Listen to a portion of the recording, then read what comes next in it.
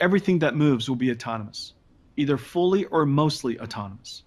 By 2024, the vast majority of new EVs will have substantial AV capability. We are developing an end-to-end flow for building autonomous vehicles, as well as a full-stack in-car AV system and a global cloud map. NVIDIA Drive is full-stack and an open AV platform. Customers can decide to use just our development flow, parts of our driving computer, connect to our cloud map, or partner with us end-to-end. We're working with companies building cars, SUVs, sports cars, trucks, vans, robo-taxis, and food delivery vehicles. Driving is fundamentally, basically, almost entirely vision neural nets. Basically, it's running on a biological vision neural net, and what we're doing here is a silicon camera neural net.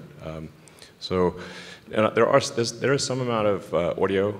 You want to hear if there's like emergency vehicles, or I guess converse with the people in the car. If somebody's yelling something at the car, the car needs to understand what that is. All the things that are necessary for it to be fully autonomous. Autonomous vehicles are robots, and the same three pillars of machine learning development apply. Training models with NVIDIA AI and DGX, simulation and synthetic data generation with Drive Sim on Omniverse, and a real-time robotics pipeline with Drive AV on the Orin robotics chip. The first goal is to transform the data from surround sensors into a 4D world model. The left image is showing the surround cameras. The right image is the world model, essentially the mind of the car. With a high integrity and high precision world model, we use it to avoid obstacles, localize to a map, reason about the environment, and plan paths to reach our destination. It starts with the sensor and computing architecture of the car. The design should allow for high fidelity sensing, redundancy and failover safety, with sufficient computing power and programmability to process software improvements for the life of the car. I lead the vision team here at Tesla Autopilot, and I'm incredibly excited to be here to kick off this section, giving you a technical deep dive into the Autopilot stack and showing you all the under-the-hood components that go into making the car drive all by itself. So we're going to start off with the vision component here.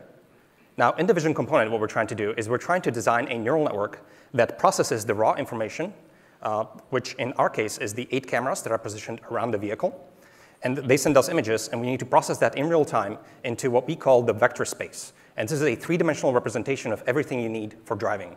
So this is the 3-dimensional positions of lines, edges, curbs, traffic signs, traffic lights, cars, their positions, orientations, depths, velocities, and so on. So here I'm showing the video of the raw inputs that come into the stack, and then the neural network processes that into the vector space. And you are seeing parts of that vector space rendered in the instrument cluster on the car.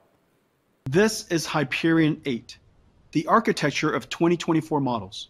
The sensor suite is 12 cameras, 9 radars, 12 ultrasonics, and 1 front LiDAR. All of this is processed by 2 Orins. For the dev kit, we include Ampere GPUs to give plenty of performance headroom so that engineers can have the best environment to prototype new software. Hyperion 8 is available today. For anyone developing an AV or sensors for AV, Hyperion 8 is an ideal platform. We collect petabytes of road data from around the world and have some 3,000 trained labelers creating training data. Still, synthetic data generation is a cornerstone of our data strategy. Here you see a scene through the simulated surround cameras with data labeled automatically, and on the right, some of the AI models that were trained with the data.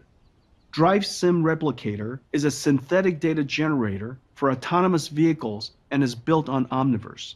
Now, what I find kind of fascinating about this is that we are effectively building a synthetic animal from the ground up. So the car can be thought of as an animal. It moves around, it senses the environment, and acts autonomously and intelligently. And We are building all of the components from scratch in-house. So we are building, of course, all of the mechanical components of the body, the nervous system, which is all of the electrical components, and for our purposes, the brain of the autopilot, and specifically for this section, the synthetic visual cortex. Now, the biological visual cortex actually has quite intricate structure and a number of areas that organize the information flow of this brain. And so in particular, in your visual cortices, the information hits the light, hits the retina, goes through the LGN all the way to the back of your visual cortex, goes through areas V1, V2, V4, the IT, the ventral and the dorsal streams, and the information is organized in a certain layout. And so when we are designing the visual cortex of the car, we also want to design the neural network architecture of how the information flows in the system. Mapping is a critical pillar of driving. It is the collective memory of the fleet and can be considered another sensor. A couple of months ago, we welcomed DeepMap to our company. DeepMap is a world-leading expert in mapping for autonomous driving. Between DeepMap and our existing map team, we're scaling out globally. We do both survey mapping and fleet mapping. Fleet mapping crowdsources, or with one car, incrementally builds up a drivable map. With each drive, more of the route is perceived and reconstructed in 3D. Survey mapping is a fleet dedicated to mapping. We will have a fleet to survey map the most popular areas in the world. Survey maps prime the fleet even before it's launched. It also serves as the ground truth data for our cloud mapping AI system. One of the things we're seeing is that the car's predictive ability is eerily good. It's really getting better than human in terms of predicting, like you say, like predict what this road will look like when it's out of sight, like it's around the bend, and it predicts the road with very high accuracy, predict pedestrians or cyclists where behind, where it just sees a little corner of the bicycle and a little bit through the windows of the bus. And its ability to predict things is going to be much better than humans, like really way beyond. We're now running Hyperion 8 sensors, 4D perception, deep learning-based multi-sensor fusion, feature tracking, and a new planning engine.